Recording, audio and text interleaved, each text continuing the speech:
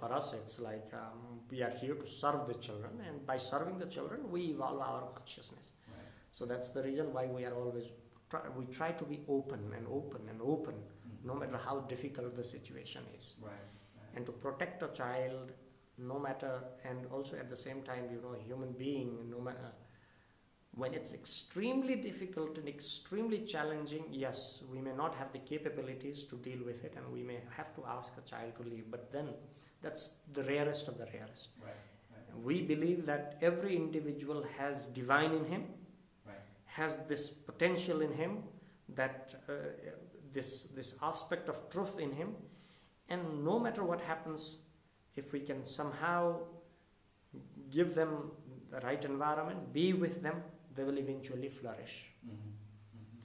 And we are ready to take that burden.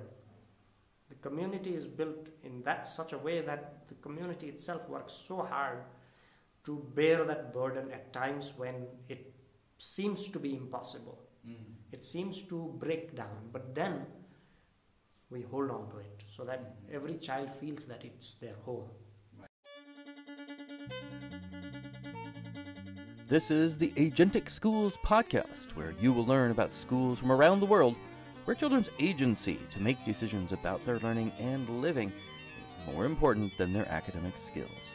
I'm your host, Don Berg.